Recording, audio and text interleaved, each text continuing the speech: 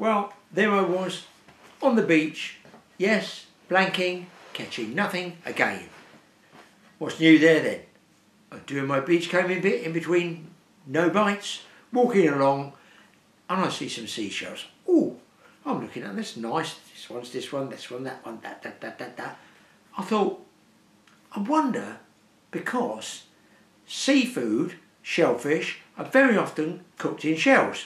So from the beach I sent Mike a text and asked him, and he said yes, we've actually cooked those cone limpets off of the rocks, cooked them in the shell when he's been out doing a bushcraft type overnight one down on the seashore, and you get the embers of the fire and you put the whole shell into the fire and they bubble and fizz and they cook them. So I thought, wow, embers of a fire, it's really hot. I wonder, could I make a lead weight out of a shell? You know I'm going to try, you know. And this is what happened. So what I'm doing, I just had the oven on low, and in there, yeah, it's just warm. I'm drying, wow, it smells pretty funky, I have to say. Drying all the shells out there, and there should be absolutely no moisture in there at all. So the next phase is, after that, look quite pretty like that, don't they? Next phase is give another hour in there and get some lead and get it melted down and see what happens.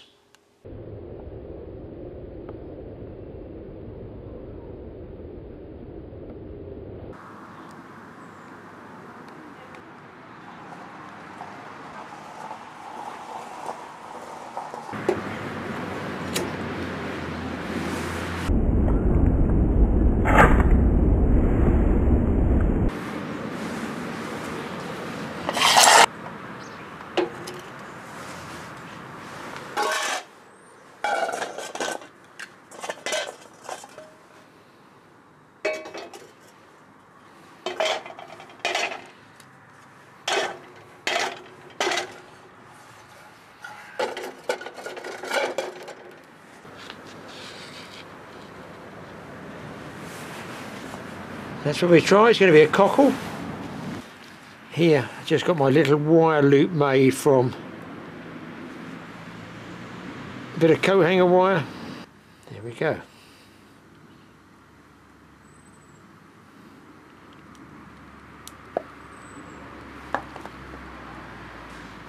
And up here, I can trim that up, but that one might have taken. Because the way to really do this would be bone dry sand. Definitely. I'm not worried about the overspill. Tidy that up later, just let that solidify a bit, and then my pliers come away. And that should just get me, yeah, that's moving still there. Gets me enough to tie my fishing line to or thread through on a running ledger. So I don't exactly know. Let's have a look at this one. Oh, it actually does. My goodness me, you could use these as moulds then. Look at that. I haven't tidied this up yet, obviously. But it would make a shell mould. So I thought, to be honest, it might actually stick to the shell, but it doesn't. Let's try another one.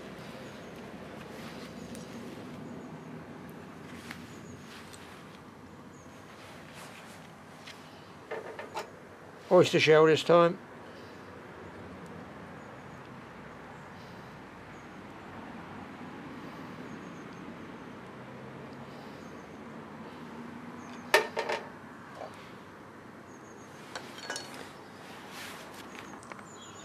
So you can see that's just solidifying there.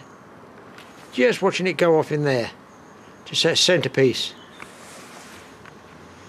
Bit of fun, people, just trying something.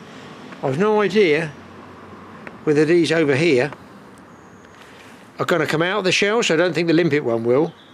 But I might break a shell open and see what shape they make inside. And I thought what they were going to do is stay in the shell, but I don't think they are. I think if you had the right depth shell, you could actually use these as moulds by the look of it. It's just an experiment, all just an experiment. I can see it does depend what angle you put your shell at.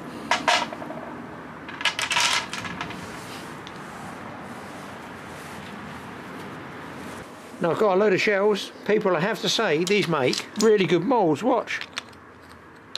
Look.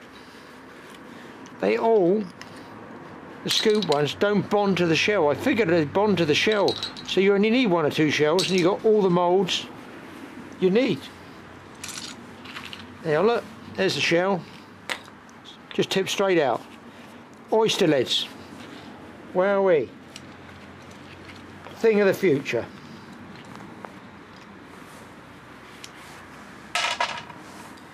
I can't stop making them now, they're so fast. So I'm running out of lead, people. I'm making them so fast. I think the way to do it is to wire the coat hangers best. That's what I'm thinking. And I've got different size shells as well. But look, basically, you only need 1 shell.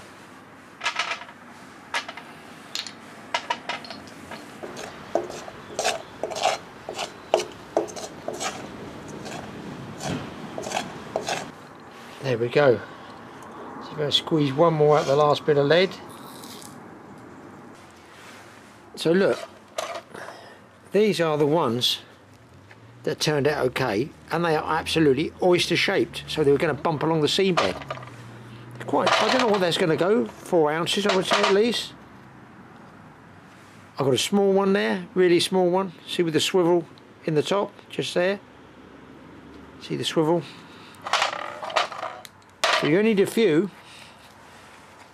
Another flat oyster one there, you actually got the oyster shape underneath.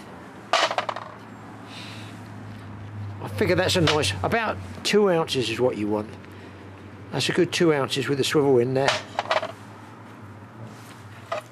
That's probably 4 ounces. You see by the shape, I think it'll bounce along the seabed. It will look like another flatfish.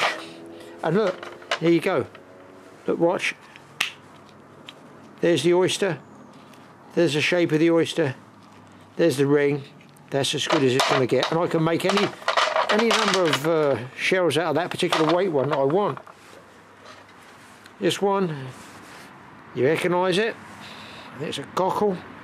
And it's actually got the same shape as a cockle. But with the weight bulged in the bottom, it's going to bounce along the seabed like this and hopefully it doesn't snag. All good news, people. And I'm just going to see if I can break this one open, just purely because I want to see. It hasn't got the ring, didn't take in it, so let's have a look, see what the inside's like.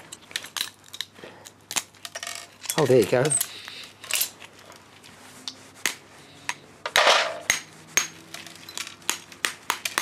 Oh, well, there you go, people. Look at that. Inside is so. Now that's quite a nice shape. I know that one didn't take with the swivel. Well, it's got a tiny ring there. I could actually tie that on a very small ring there. It's limpet shaped. Bear in mind, this is lovely and shiny at the moment, but it will go dull.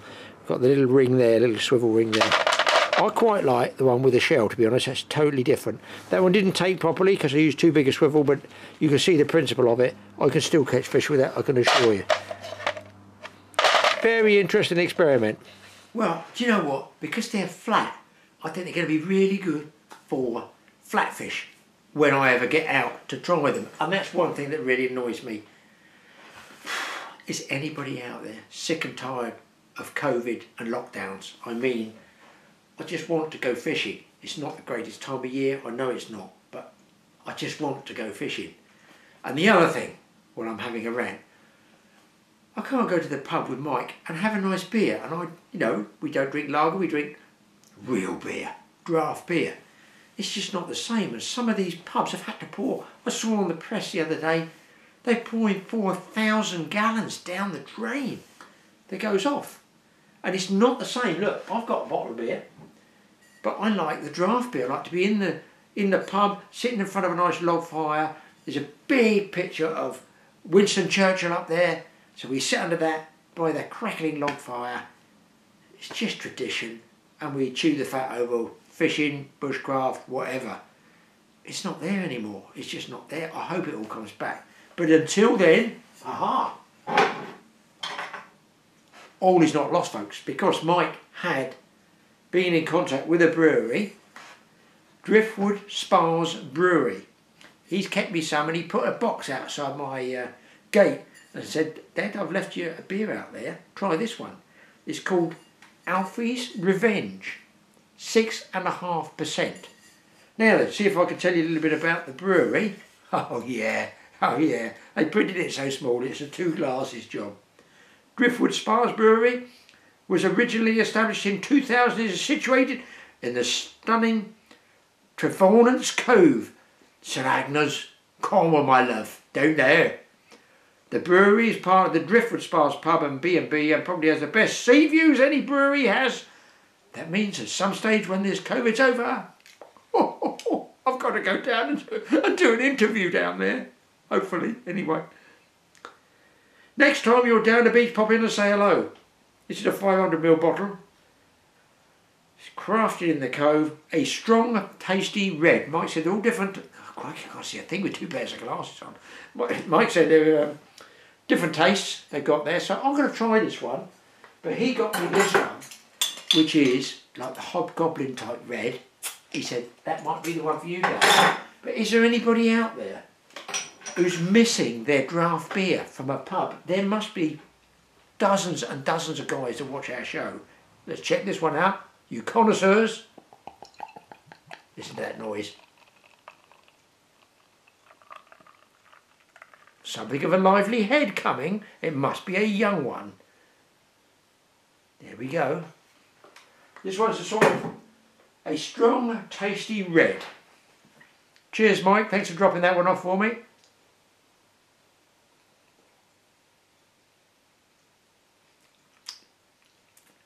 That's different. I want to know why it's called Alfie's Revenge. Am I going to pay a price for this later on? Anyway, guys, just going to let that head settle there. I might have supped a little too quickly. We got a log burner. Strange things happen with log burners. You put different types of wood on there. The wife said, come and see what's happened to the fire. So I go in to see what the fire's doing. It's green. I said, that's a sign of money. Now, my grandparents always told me it was either blue or green in the flame. Was, oh, that's a sign of money. That's good luck.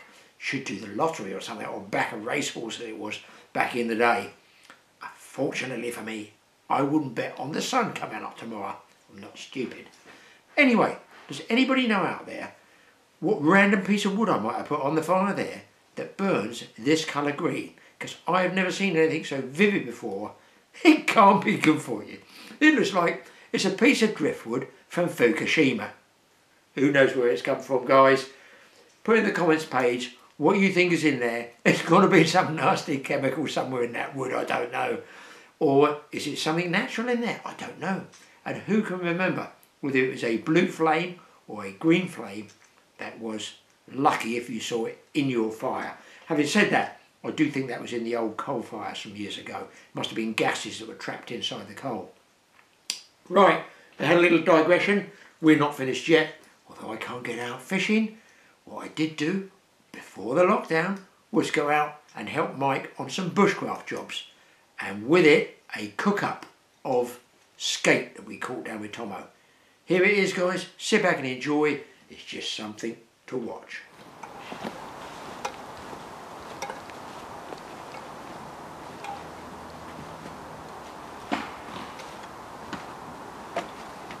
Well, he's got me on a mission to go and get birch bark. Hopefully, I've got a knife to get the birch bark with. Oh yeah, I've got my bushcraft knife, boys. Fist grip, descaler, thingy for whatever, and pretty sharp. Now, let's get off on a hunt and get some birch bark for him.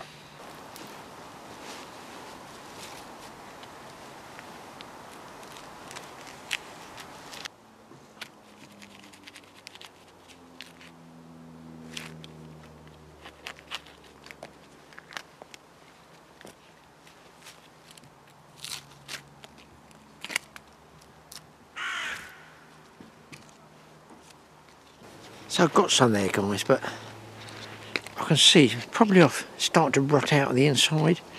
I guess it'll dry out. I wonder if I should get a piece off a vertical one that's not been lying on the ground. I'll keep that as a spare and then go get some more.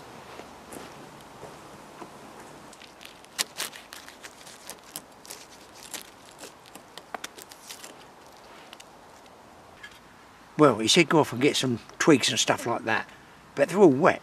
So I went into our pallet cabin over there and I found some of our firewood there.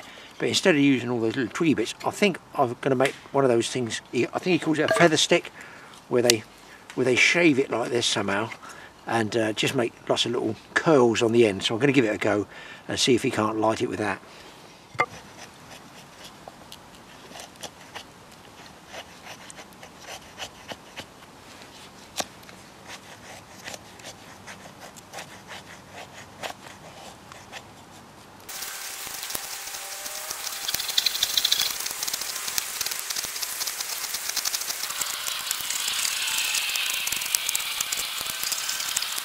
Well, it's a sort of a feather stick, people.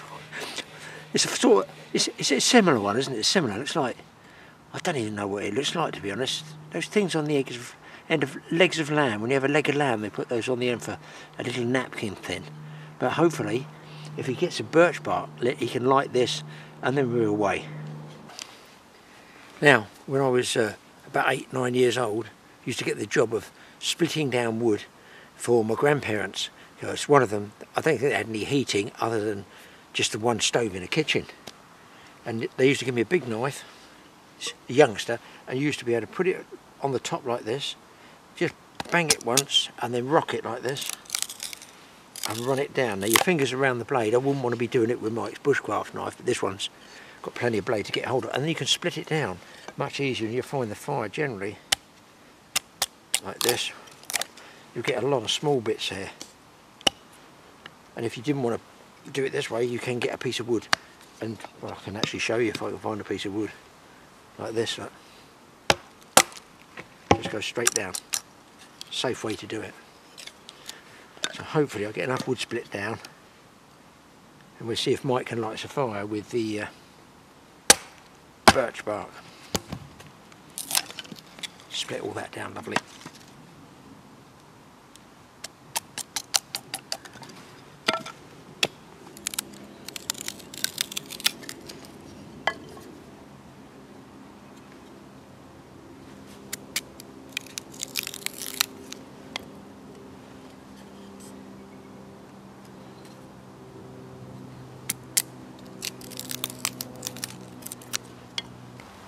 Ah, it's quite good. I can actually see that I've come up with a new marketing ploy. Pallet wood chopsticks. It's got to be worth a go.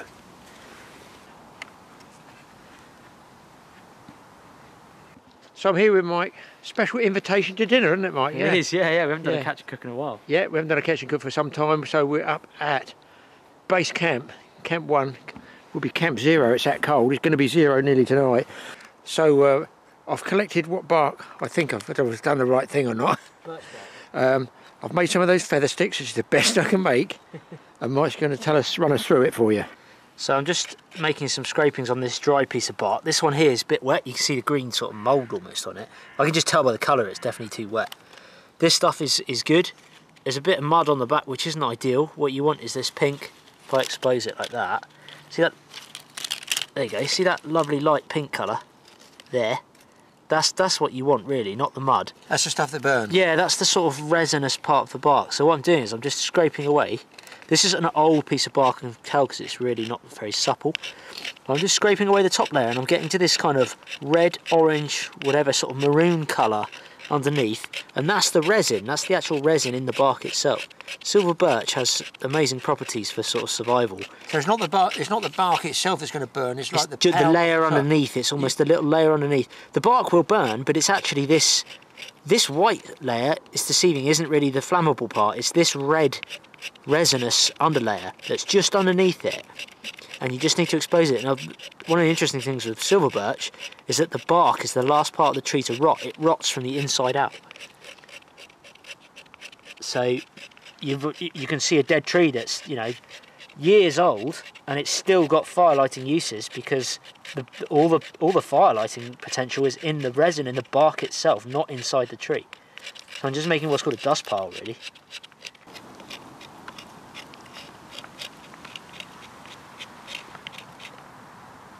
Do you want me to clear that fire out while I'm at it, or do you leave that in there? No, we just need it level, really. I'd leave all that. That's all an insulating. It's wet, obviously, but just level. As long as it's level like that, that's all we need. And then we are going to need, and it will suck up moisture, but we need a base layer. We need to, otherwise it's going to be our fire that sucks the moisture. So we're sacrificing these pieces of wood. After I split them all? Yeah, just to suck up, just to stop the cold drawing the heat from the fire out. A bit like when you're laying down and sleeping in the woods, you need layers underneath. So I reckon that's enough. It's only a tiny bit of dust pile. Are you going to use what sparking tool for that? Just a ferrocerium rod or ferro rod. This is it's called Light My Fire Still. It's a real simple, like, beginner's way of doing it. They've got a striker that comes with it with a little thumb grip, so you can practice. Oh, instead of using your knife? I use my knife still, personally. I get more control.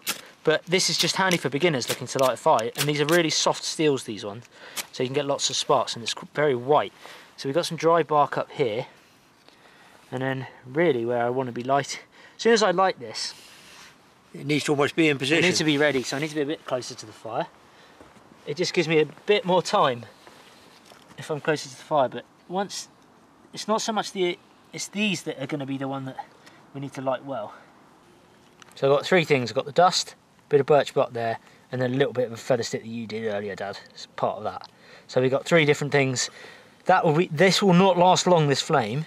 So I need to quickly get these thin pieces of bark lit. These will burn for much longer. Once I've got one of these lit, that's all it needs, then we can transfer the flame and make it bigger and bigger and build the fire up. I've got to be careful because this bark is really springy and I could lose all the power. Yeah, so that was just a practice go. So rather than slam my knife down like that and put all the dust and fur everywhere, if I show you over here, I'm going to pull the fire steel away. Yep, and that way, you know, it doesn't matter, it might take a few goes. There you go, it's gone up. But the heat's still there.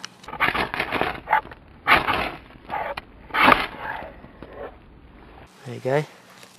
Let's get this lit. Just one. Right, now I can relax a bit because this will burn for a little bit longer than you think. Get the next one ready. Now I can transfer to there. And then it's all about building it up. Don't have to rush this part because the bark burns for quite a while. There's our feather sticks. These will burn out fairly quick. And now, oops, that's what you don't want to do.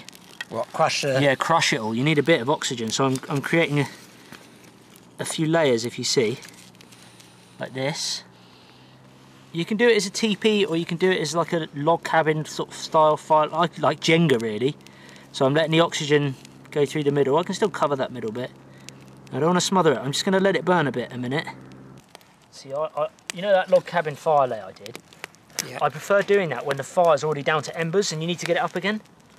When I first light fires, I've always preferred just doing this. What, pyramid? Yeah, there's something primitive about it. Why would they have done it 100 years ago like that? It sucks pulls the heat up, yeah, doesn't it? Yeah. It's away now. I can all smell that fish and chips already. I think it might be a while before we get to there. Yeah. Right. I don't even need to blow that now. I'm just going to let that get established. And actually, yeah, that's just going to go itself. There's no need to. I can add oxygen and it'll burn quicker. But because that flame's already pretty well established, rather than burn through it fast by blowing oxygen, I can now use the time to go and collect a bit more firewood. So you're going to crack on with your jobs? Yeah. And I'll... you get the fish right. You're on cooking duties I'm on cooking duties today, and then a couple of things I want to show the guys anyway. So yeah. That's well away. That's away. So now you've seen on T.A. Fishing how T.A.Outdoors light their fires. Files. That's because I do. Is that how much we hate to touch that? Yeah. So now you've seen a fire lit by T.A.Outdoors on T.A. Fishing. You might want to have a go at it yourself, guys. Bit of fun. And a bit of heat. It's like the problem, guys. My fault the last time we were up here at base camp here, outside the old Viking house here on the back. I left the bench out, so the seat's wet, so I'm trying to dry it out quickly before he discovers it.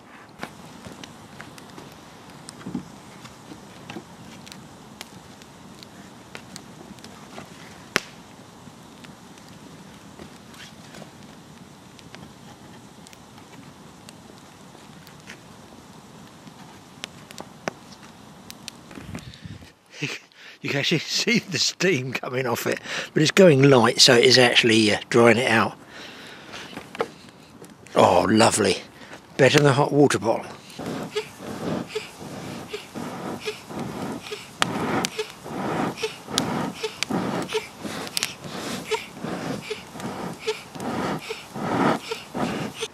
Well, I can't do much, guys, while that till that actually burns off, because Mike always used to make a big mistake and burn on the flame.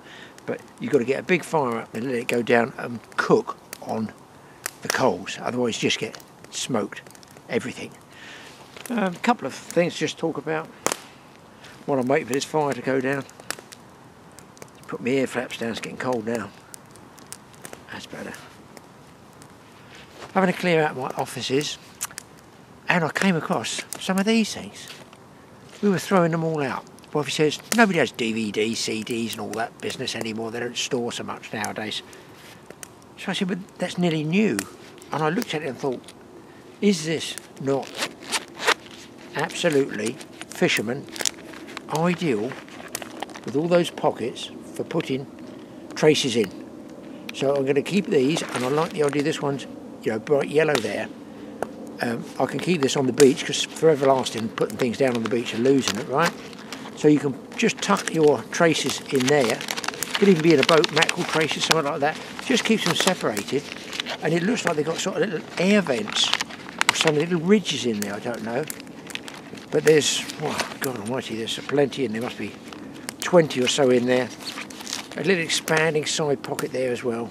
And do you know what I could put in there? That's right, bait thread, or indeed spare hooks, just in this little zip-up pocket there. But I do like the idea of not losing that bait thread. So that elasticated one, put your bait threads in there, close it up. Not going to lose it on the beach. Just a tip. So if you're clearing out your old CDs and everything, by all means get rid of your CDs. Hang on to the pouch. Could be useful.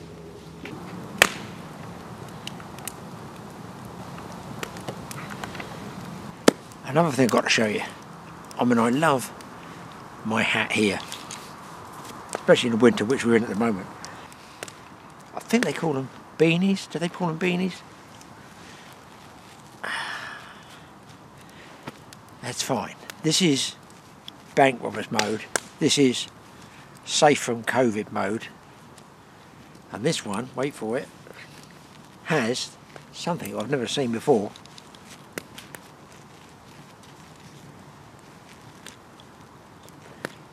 A little box there that you can put your name and address in, so that when you get lost on the beach and they find you've pegged out, they can open it up and they know who you are and where you are and what you've been doing and everything. I'm joking. You press a button in the middle here. Oh my God, is that not good? And it's on, I guess, like LED. Get my fingers on it. 2. I think it's got 3 settings. There you go. So let's check it again. We've got, easy to do it that way, Graeme. Really, really, really bright. You can see, really bright. A little bit lower, and I guess in economy mode. And I think when I looked at it, it charges up on a computer cable to your computer.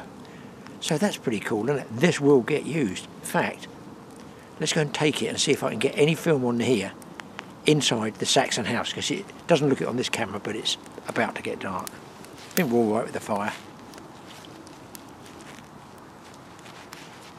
Come and have a look. I love gadgets like this. Well, ones that are good anyway. So, here we are. We're inside. Now look at the low light. This is nearly totally black in here. There's Mike's bed. Well, obviously not tonight, but one of the last films. If you check his last film up, he did one here. Did a sleepover, an overnighter. He had a fire on the inside there. Now let me just click this on. Oh, look. That is... I can light the whole place up with that. Look, guys, I can film with it. That's really going to be handy. Look, there's all the thatch. Well, I'm pretty impressed with this light. That is going to be so handy. Look, you can see there, even on the low mode, I could still be tackling up at night. So I don't know where Mike got these from. Dark there. And there. A beanie hat keeps me warm, constantly on my head. I'm not losing, oh my god, where have I put my head torch? And more so for beach fishing, but I guess maybe even carp guys, you know, if you're doing winter carp fishing, you might want a bulb like this on your head. And of course if you're baiting up, you can put it really down low and see what you want. And wherever you turn your head, the light goes with you. I think that's a good little toy to play with, and practical as well.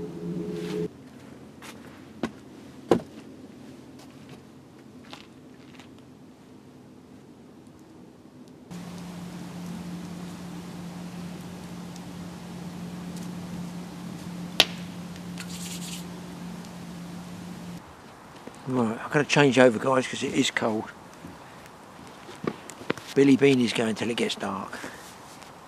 Along comes Mr. Mongoose Skin or whatever it is. Another thing might got me. One of these little boxes like this that pop open. And in there, I'll show you, it's got lots of different goodies you can play with. You've got in there, you can use these for tipping baits, look. Plastic, they're all plastic. Plastic, very squidgy, soft sweet corn. Actually feels like sweet corn. What's in this one? Look, lots of little swivels, hooks. Obviously I can adapt it to put what I want to put in there. Links, carpy type links. That means Graeme doesn't know what to do with them. These are all, I think, carp hooks. I think there's a very good chance some of these are going to go sea fishing. That looks like. I'm going to pull this one out to show you this one. Don't drop those, they're valuable. That one there smacks of a very strong wire hook. It's for carp, but I'm going to try that sea fishing, guys. That will get used. In this one, you've got the breakaway stops that pull apart for carp fishing. It's obviously for carp fishing. Different coloured ones there. Good little boxes, aren't they? Look. All bits and bobs. They go over the leads. I know they go over the swivel. These things go over the swivel eyes. Look, some I recognise, some I don't. Rig tubing, do we call that? More rig tubing, different colour, and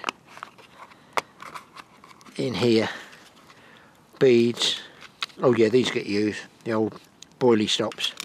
So, look, neat little box. I thought it was a neat little box, like a little box. I might change that stuff in there. I don't do a huge amount of carp fishing, obviously, but that's pocket size, absolutely pocket size. So, yet another pretty good, useful idea. No, as you know, we're not selling them.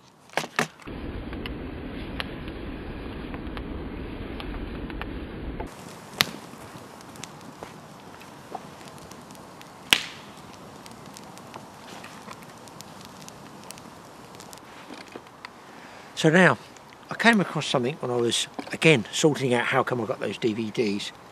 And in my, I call it my silver box, which is when I go on the boat, I always take one of these. A spare, I've got GPS, I sort of know where I'm going, but just in case. And this one is little, I call it a little bearing compass. So it's made with, you know, orienteering, that's the word I'm looking for. I can't spell it, but that's what I'm looking for. And anybody who's looking for taking bearings like this, you look through the eyepiece there, but you would hold this if you were looking at somewhere and want to know how many degrees it was. I can look at that there, and that would be, let's say, I'm waiting for the compass just to settle. You bring this back and it will give you a line there. So 210, 220, 230. That's 230 degrees in that direction. Let's say there's a cliff, a tree, a mountain top, some specific place that I wanted to get to. So a neat little thing, plastic, right? Little plastic thing. Little lanyard, clips. Take it if you're in the woods, if you're at sea, wherever. But then I looked and I've got an antique one. Now how crazy is this? It is got to be military grade. Anybody out there, ex-forces, ex-services, recognise that? I don't know whether it's First World War or Second World War, but it's really old. And do you know what? Some things never change, do they? Watch. Up it comes there. This piece that's folded there goes around on top. Oh, and hey ho, The same principle, you can look through there until you see the line you want to go. And what this one has here is, I'm going to put it across there, right? Obviously, I think they float, somebody tell me if it's, well, I expect the alcoholics will tell me, they float in alcohol. People out there go, really? That's interesting, I must buy some more compasses. But this one has, that's it, it can move like that, but it has a little button on the top. You push it and it just locks. Oh, there it goes. I'll let you, oh, you can see me do it. Ready? I'm going to lock it. There, bang. You see it twitch? That's locked because you don't want to damage it. That's why I think it's a military one. You're running, you're crashing, you're fighting the enemy. It's banging and crashing everywhere. But the same principle, look at that. You look through it like this. I'm looking at the camera, and the camera is, well, somewhere between northwest and west. I thought that was interesting, just to show you the two different types. There you can see them. So they might be 50 or 100 years apart, and they're the same thing, aren't they? So I kind of find that a little strange, that some of the most basic instruments in the world can be used old time or new. You've got to say the old school one is the better made, isn't it? I wouldn't like to think what that would cost to buy now. Let us know, military guys. I'm believing that. I'm saying that's military purely because it will lock there, so it must be in for some violent action, and I guess that is, it's got to be maybe even First World War. Let us know, guys.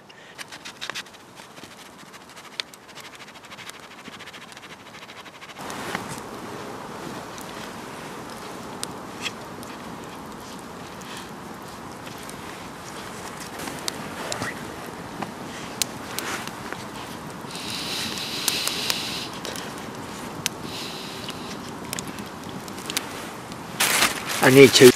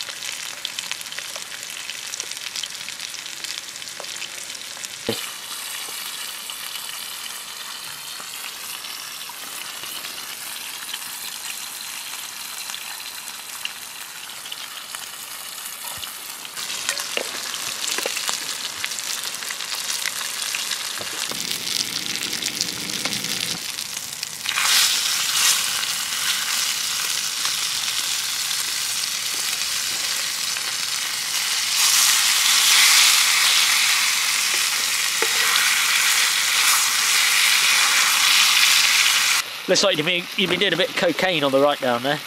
Yeah, that's got a rather suspicious looking line down next to that board.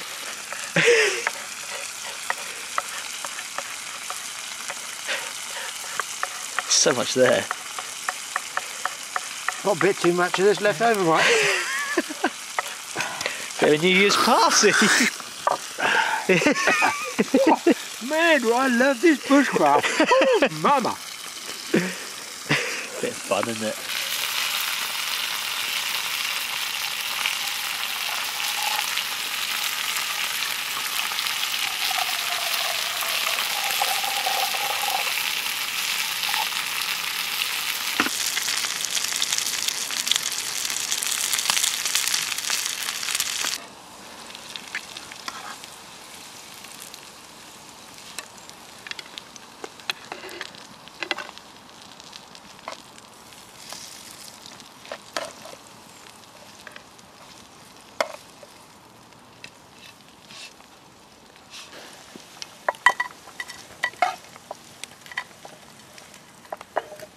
Now guys, this is skate and chips, a traditional English fish.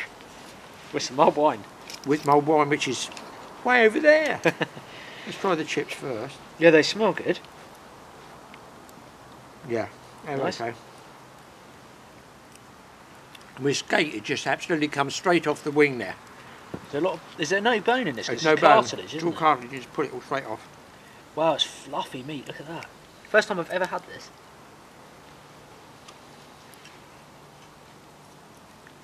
That's amazing. That's really nice. Helps if it goes in my mouth, but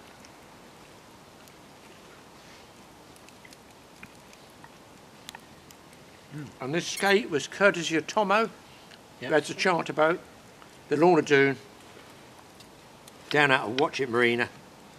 Anybody who likes to go a bit of skate and raid and stuff like that. Cod, conger, bass, it's all down there, isn't it? That's some really good fishing with him. yeah, really good mixed fishing. We did a half day that time. We must have had Unbelievable. 30, 40 fish between both of us. In Just 4 us hours. two. The reason we put the flour on, wifey told me it stops it sticking to the pan. So when it looks burnt... Yeah, it's not a batter. It's No. different to a batter, It's isn't not it? a batter, and it looks burnt, but it's only the flour that's burnt. You can still eat it. It's crunchy on top. It's Well, only actually, flour. it gives it a bit of a crispy texture. Anyway. Crispy texture, yeah. I It's can not- see we're going to have to go fishing with Tomo again. I got a pine needle. Well, there you go. This is bushcraft. This is bushcraft for you, serious outdoorsman. Yeah, funny, yeah. And mulled wine's white. I think I've been making the mulled wine too hot, guys. Mike said don't make it too hot. It totally changes the flavour if you boil it too. It's not meant to boil. Well, thanks for watching this episode of TA Fishing, which is a strange one. It's got a bit of fishing, a bit of bushcraft, a bit of outdoors, and some skate and chips. Don't forget to go over to Mike's one, TA.Outdoors, and see what he's up to. He's always doing summer sleep overnight out everywhere. He's just living the life of Riley, doing his overnighters in the freezing cold. We'll see you guys next time.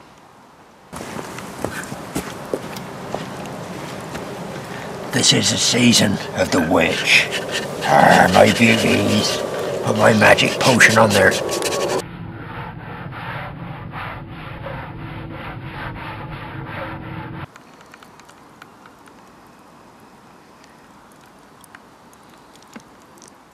But there you go, people. I really enjoyed being out with my son doing that cook-up. He's just nice being out doing stuff, building stuff, whatever. You know, it's what it's all about, family at the end of the day, isn't it? Anyway, thanks for watching these two. Thanks for supporting us out there, guys. By the time you watch this one, we will have passed 2 million subscribers between our two channels. Mike's one is the masterclass of it. He's got 1.7 and we're plodding along. I don't do all those collabs. I go around begging people to collab with me. The only collab I do is with Mike. But pretty good, father and son, so we're pleased with that. Thanks to you guys for all supporting us on both channels, TA Fishing and TA Outdoors. All I can say to you is hit the subscribe button on both channels and cheers to Alfie's Revenge. We'll see you guys next time.